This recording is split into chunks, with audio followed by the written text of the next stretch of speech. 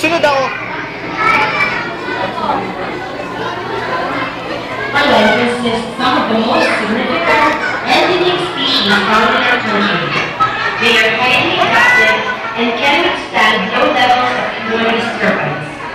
Long-term sustainability of these species will require appropriate stewardship from us. The next zone is called Bahura. Coral reefs are the rainforests of the ocean.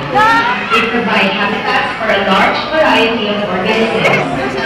These organisms rely on corals as a source of food and shelter. Coral reefs are one of the most diverse and productive communities on Earth, and they are also one of the most delicate.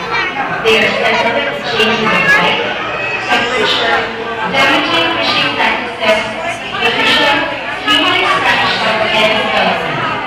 As our understanding of corals and coral reefs increases, it becomes apparent that the effects of the human operation of these communities dapat binibideo mo eh. Bawat ganyan.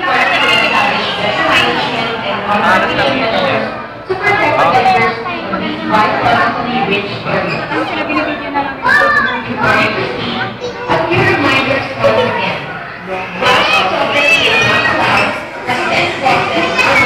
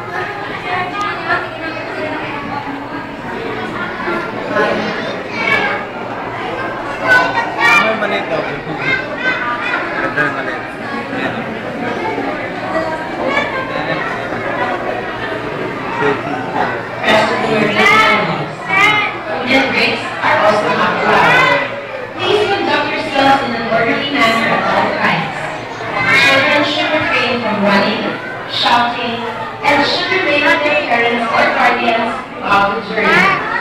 Touching and tackling of fish tanks are strictly prohibited. We would also like to remind everyone to maximize the time inside the zones by utilizing the interactive chalks and other educational materials installed within before proceeding to the next step. Please let the fish come, you must stop and go right and step on our table at the second floor. Exit is after the souvenir shop, also located at the second level. We hope everyone is having a deeper experience. Welcome to Bahura.